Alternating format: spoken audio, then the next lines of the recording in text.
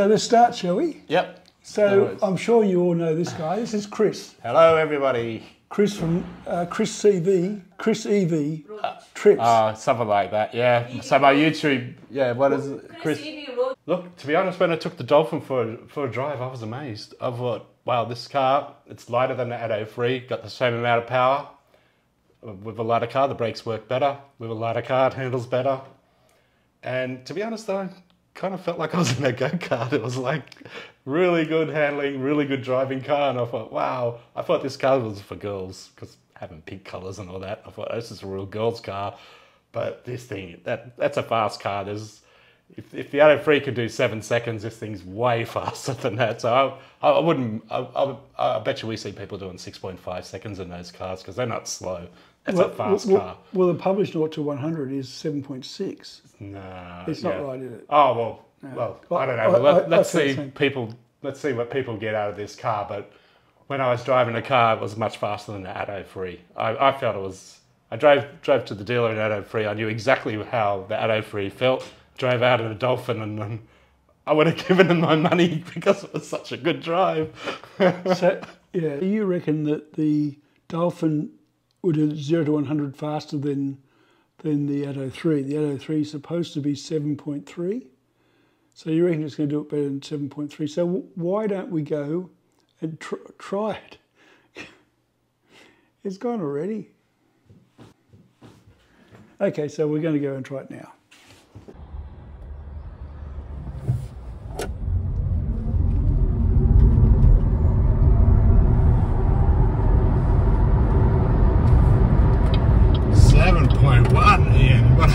What a race driver I am. I knew it was quick. So the published 0 to 100 of the Atto3 is 7.3 seconds, and we did it in the Dolphin in 7.1. Okay, you win. Lots of water though. Yeah. So speaking of that, as a 6'4" person. Yeah. Look, I was comfortable in the car. To be honest. What about getting in and out? Yeah, no problems at all. It's the seal. So it's actually easier than the seal. Oh, yeah, miles easier than the seal, yeah. Okay, so Chris has gone to explore the sights of the Gold Coast, and what I'm going to do now is compare the difference between the ATTO3 and the Dolphin's user interface. So, as you know, I've done a lot of videos on how to use user interface of the ATTO3, and what I need to know is what's the difference between the ATTO3 and what's the Dolphin, difference with the Dolphin. So that I can make videos on those differences. So the first thing I need to know is what are the differences, and where it's not different, those with a Dolphin can go to my videos on the Atto3 and watch those because they're identical. But if there is a difference, then I'll do a video on that. So well, let's have a look. Foot on the brake, turn on the button just here.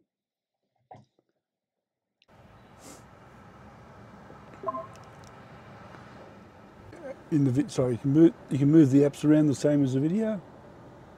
So all that's the same. All the apps are the same, I think. Let's have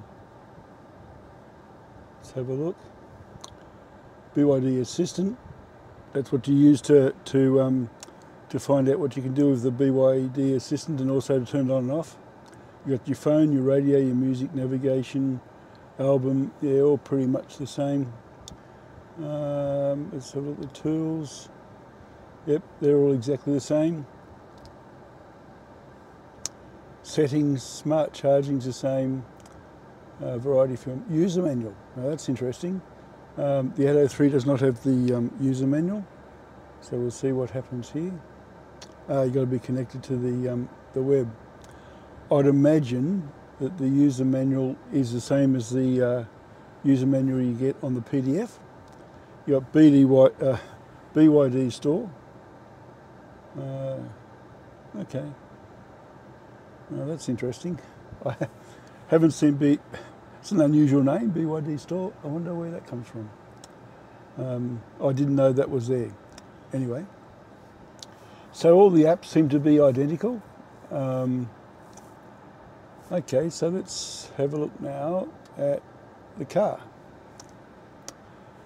Okay, the internet it's all the same. The audio is all the same, so as you'll find out in the other video, you can adjust all the volumes. Display, you can have the dark mode, which I don't like, but you might.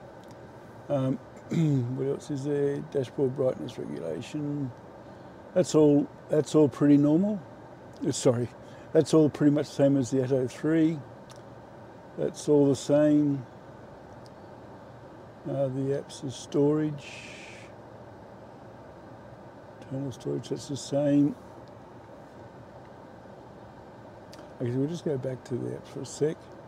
Permissions, disable auto start. Okay, that's all the same. Automatic time sync, that's what you do to make sure you got the right time. This is your default language, which I go into there. This is the ability to turn your Android keyboard on and off if you've installed a Bluetooth keyboard. Use agreement, open source. That's pretty much all the same. Let's have a look in intelligent cruise control on. That's the same.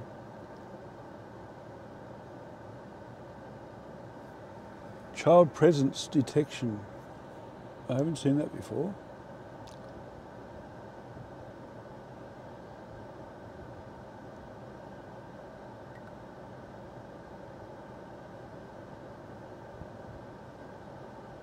Well, that's interesting. If you forget your child, it'll tell you. Oh, that's really important.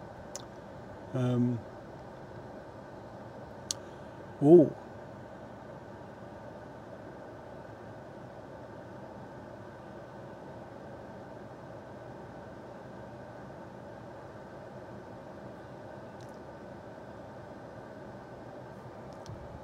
Okay, so what this does is if you're losing attention, if you're falling asleep, it will warn you with a beep. You can turn that off. Active safety, all the same. Parking assistance, the same. New energy, the same. Vehicle settings, smart chassis, that's the same. Lights, same. Same.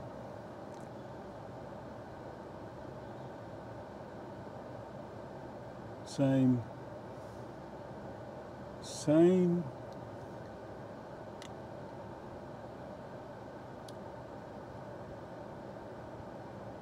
Same. So you can turn the speed warning off. I've got the speed warning off in this one, but it's still giving me a bip whenever I'm going over the speed limit, which I don't normally do, but around the parking here, it's a 10-kilometre zone, and it's not hard to do 12 kilometres, so you're getting bipped all the time. Well, this is an interesting one. Towing function. Automatic indicator detection for towing. Activate the automatic indicator detection system. You need to read the manual to see what that's all about. Okay, so that's pretty much all the same. Vehicle health, that's the same. Overhaul, that's the same. Vehicle information, that's the same. Okay, now there is a function that you can do, which is to pull this down, and you've got other ones. You've got vehicle control, that's all much the same. Okay, so that is all the same. So it's, well, all I can say is it's pretty much the same. There are two differences that I know of. One is a serious one, and that is that the ability to be able to sideload apps, like load Chrome and all that, they seem to have turned it off. I'll do more work to find out how you do it on the Dolphin, but it looks like they've got that turned off on the Dolphin. you know, that's not good. They say they do it for safety reasons, but there's the only safety issue I would imagine, because the apps cannot affect the operating system of Android. Android operating system is set up that just can't happen. You've actually got to get into the operating system itself, and the side-loading apps won't allow you to do that. So that's not right. The issue would be if you were watching a video while you're driving, and that is a problem. I don't know that the big brother needs to make sure you don't do that. And you know you can have you know, your attention from driving can be deviated from you just trying to use a nav app, trying to turn off highway. Anyway, so I think that's a bit of a furphy. The other issue, or not the issue, the other difference I've found is this. 55 centimetres. So it's actually telling you how many centimetres you are away from the object. That's annoying, isn't it? I'll just go back a bit. So it gives you the measurements from here and here and here and here, but not the front and the back. So the measurements from the front to the object and the rear to the object's not shown, but on the side it is. Okay, so just to summarise, the Dolphin is faster 0 to 100 than the ATTO3, which is to be expected, I suppose, because it's a same motor, same battery, a lighter body. Whilst it's smaller, it's still got a good size for door openings, getting in and out, and seating arrangements. So it's got less space in the boot, of course, less room in the back, but certainly a lot of room in the back. The user interface for the infotainment computer screen is virtually identical to the ATTO3. So by all means, my videos for the ATTO3 infotech computer system is the same, or it's the same.